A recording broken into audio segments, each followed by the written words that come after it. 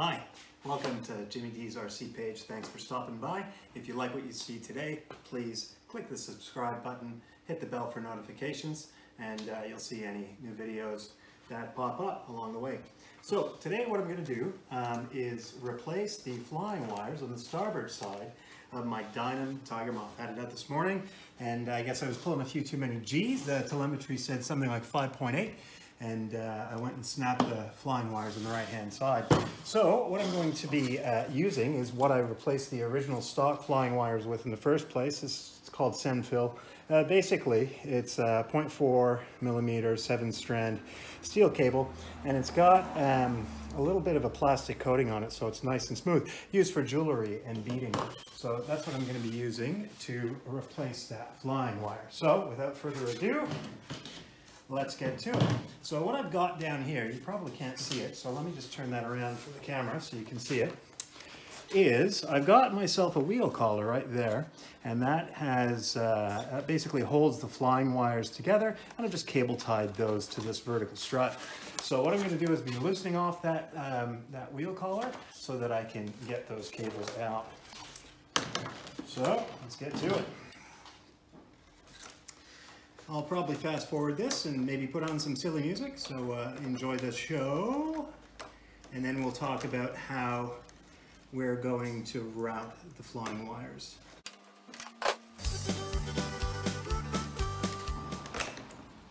Alright, old flying wire's done.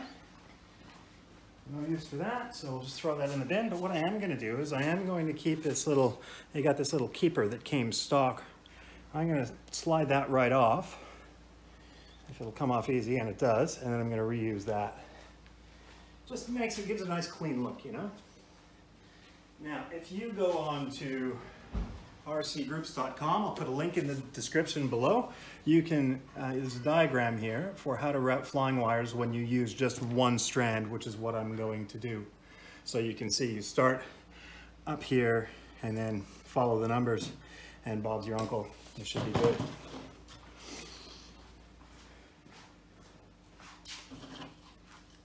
The question is, how much do I need? So I'm just going to eyeball it.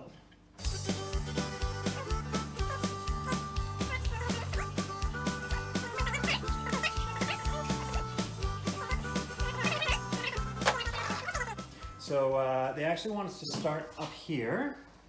So what I'll do, I think, yeah. What I might do is route it through later so that I can keep everything tight. I will just temporarily put a clip on there so I can pull it quite tightly. Just one of these handy clamps, quick grips. They're good fun. So useful for this hobby. So I'll just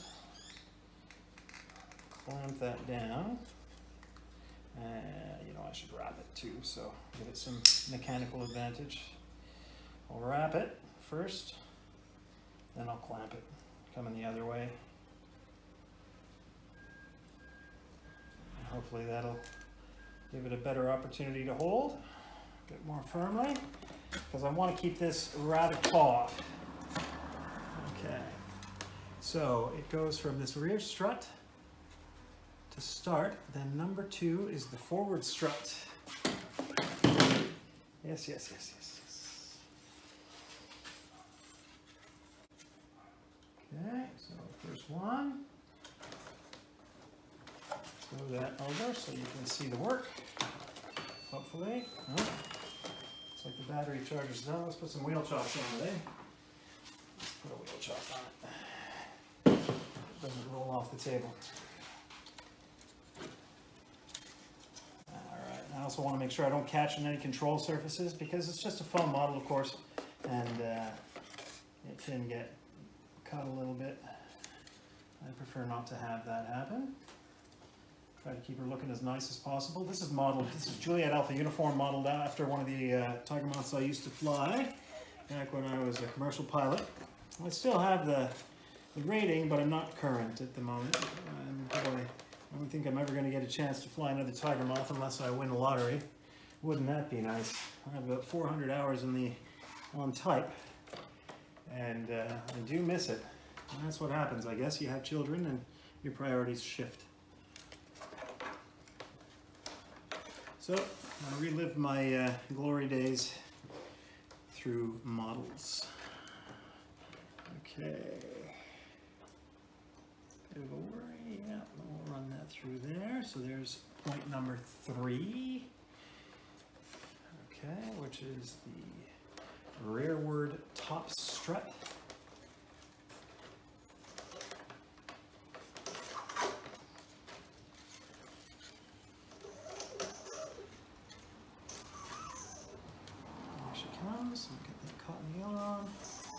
Funny, you know, it goes to that one spot every time. Every time. First time I routed them as well.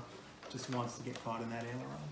Okay, and then from number 3 goes down here. There's point 4, right on the airframe, on the fuselage.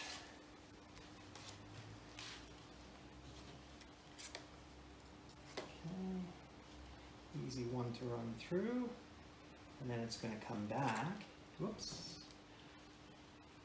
Point 5 is the front strut at the top, is that right? Yes. Point 5 is the front strut at the top. Trying to keep tension. You always need a third hand, I find, doing this stuff. Any offers? There we go. And I'm gonna keep it tight as I go, because I found that tightening it up after the fact was a bit difficult. Okay, I might even give it a little bit of a bend there. There we go. Okay, now point 5 is the top of the front strut. Sorry if I'm in the way. There, maybe this will help. That'll be a bit better. Sorry. Oh, there we go. Oh, forget that. So, welcome to Amateur Hour. But that's the whole point of this hobby, right? We're not supposed to be pros. We're amateurs out here doing this because we love it, because it's fun. All right? Leave the fine stuff to the pros. Alrighty. Number 5.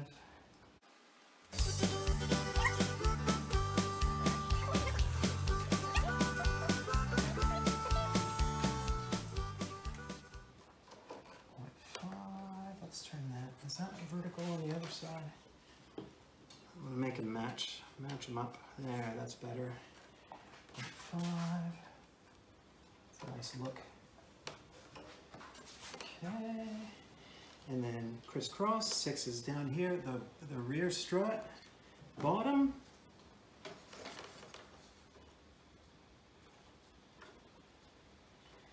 Well, it's not quite as difficult as threading a needle.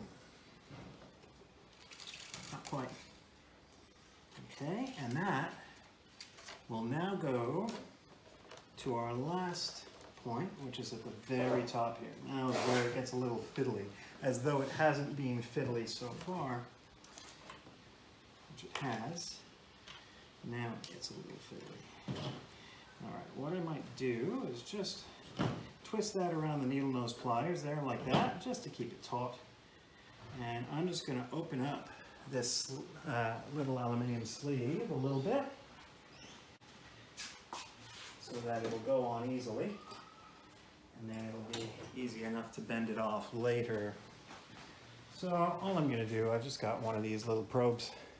I'm just going to insert that probe gently, make sure I don't stab myself hard into the end, and just spread that gap a little bit, make it easy to run the flying wire through. Use the table to help. I don't know if you can see that, you probably can't, and probably a little low for you, but that's all I've done is just push it out to open up the gap a little bit there like that. Don't exactly have to see daylight through it, but just to be able to get through it's a bit easy. There we go, there's the first, goes through. Easy peasy Japanesey. And the second, all right, now this is where I can lose tightness. So let's see what way to disengage that way. So without tripping up on the other cables too much, I'm just gonna take that out, bring these together. Yeah, so you can see I had significantly more cable than I needed. There's my third hand doing the work.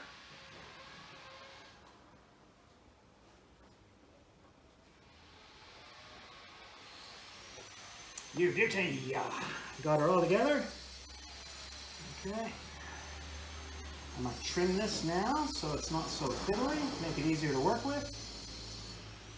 There we go. Same way. Easier to work with. Up we go through the hole.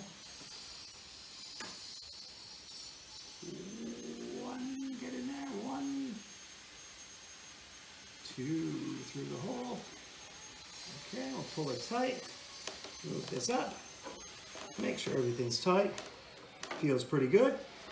Feels pretty good. That can go right to the top, and I'll tighten that later after I get the wheel collar on. Alright, there's the wheel collar right there. Run my cables through. One, two. Still holding it tight. Again, I can use the clips here just to make my life a little easier. Quick grip. Okay. Get the Allen key in. Okay, and before I cinch her up, now I'm pulling.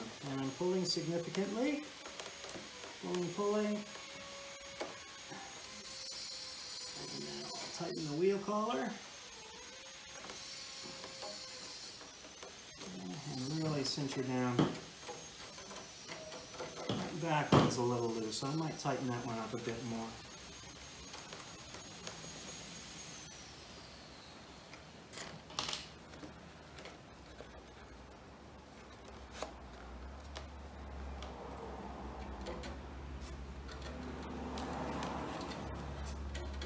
There we go.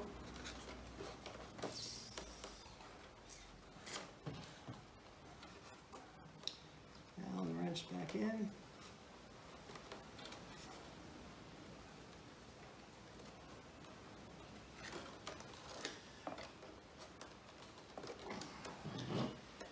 In there and hold the collar with the needle nose so I can really tighten her down.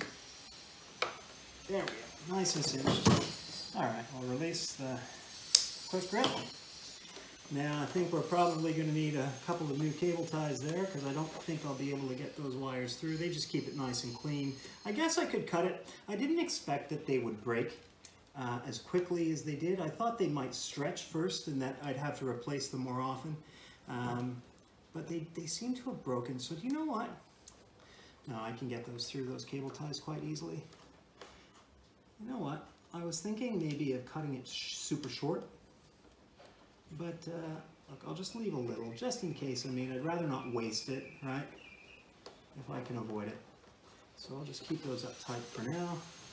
Same on that side, that's nice and tight. This side hasn't broken yet. Funny, I wonder why it was the starboard wing.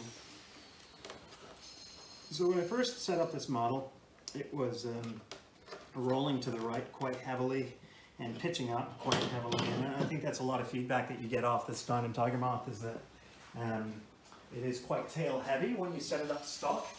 And I really found that it was difficult to get it to fly straight and level without a heck of a lot of nose down trim. So I did that, and the elevator seems to be quite level now. She's trimmed well to fly straight and level pretty much on takeoff, and the elevator when everything is neutral is pretty much level with the stabilizer, which is pretty nice. Anyway, so there it is, done and dusted. new flying wires on, and we'll see what happens next time. So, thanks for checking out my page. Walk around the camera one more time. Thanks for having a look at the video. If you like what you see, please subscribe. I'll be doing more of the same type of stuff. All the best to you.